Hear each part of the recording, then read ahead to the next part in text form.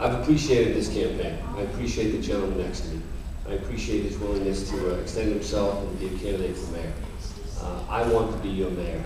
I very much want to serve on behalf of the town. I think if you look at my overall record of performance and what has been entrusted to me by the people of Braintree in terms of a selectman, a state representative, and as a state official, as the director of the state lottery, I hope that I've earned that trust, and I've tried every day in which to offer direction and positiveness on your behalf. I'm a worker, and I want to close with a poem that I hope indicates the fact that I am a worker. The man who wants a garden fair, or small or very big, with flowers growing here and there, must bend his back and dig. The things are mighty few on earth that wishes can't attain. Whatever we want of any work, we've got to work to gain. It matters not what goal you seek, its secret here reposes. You've got to dig from week to week to get results or roses. I want results for Braintree. I want to work on your behalf for a better Braintree. And I ask for your vote on November 6th. Thank you. Thank you very much. I couldn't interrupt a poem, I'm sorry. So we will offer you another few seconds so that we can be even and fair, but that was just not something I could interrupt. Well, thank you, I appreciate that. All I have are limericks, so I'll just use just for my content. But I appreciate the opportunity.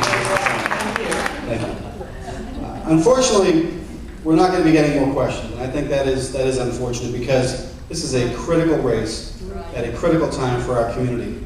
I was hoping to talk about the differences between my opponent and myself, the differences in our leadership. Joe talks about serving in the lottery. I want to talk about the $3 million deficit that he ran up on a $100,000 program. You know, these are the things that we need to get to. It's not just our leadership style, it's about the successes that we've had and the problems that we've had. I come to you, as I've said before, someone with significant service to the public. I am quite simply a businessman who has served his community for the last 18 years. And with that comes an ethic of responsibility, of accountability, and making sure you make things work with whatever it is that you've been granted. So I'd like to thank the League again for the chance to come before you today. We need to have more debates. We need to have more substantive discussion on the differences that exist between us. I would ask you again for your vote on Tuesday, November 6th as the independent and dependable candidate. Thank you. Joe, you served for many years on transportation, and there's a well-documented article in the Boston Globe that talks about legislation you filed to benefit the vendors of the Big Dig, and some would say to the detriment of Mass Turnpike and obviously to those of us that are served by those agencies. The Boston Globe reported that you had filed legislation that they felt favored Bechtel, and you took funds from Bechtel contractors and things like that. How can the voters be sure that your interests are going to be with the residents and not with the hundreds of thousands of dollars that were given to you by people outside of the town?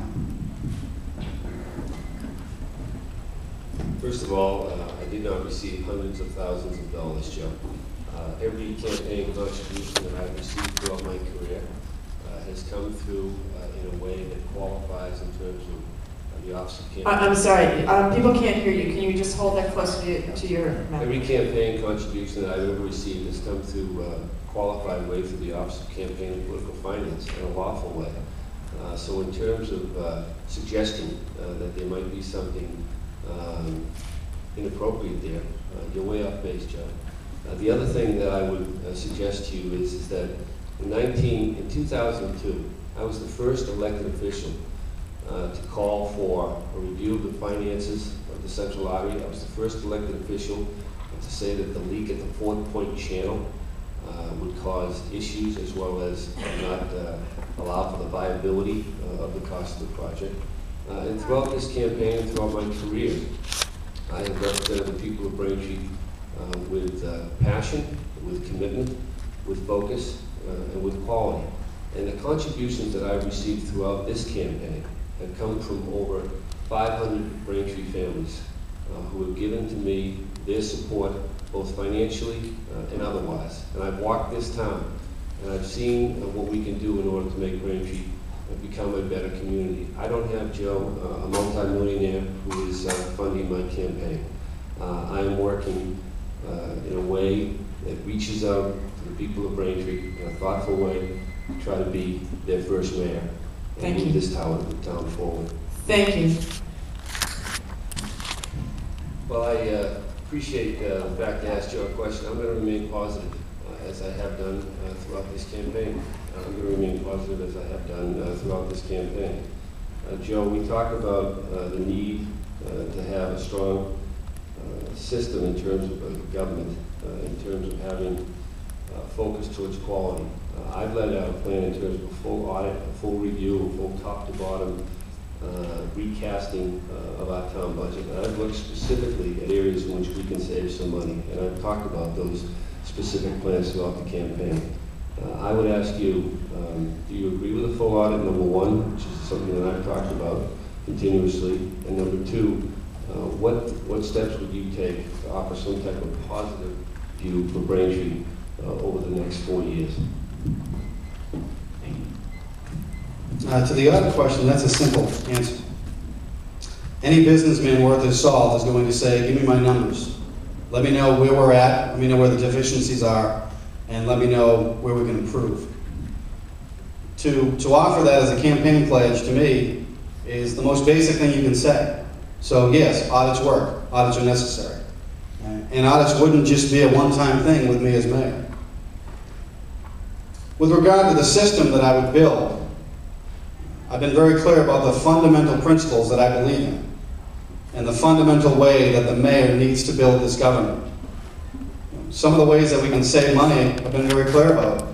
When I served on the school committee back in the late 80s and early 90s, we needed a budgeting tool that would help us get through the tough times.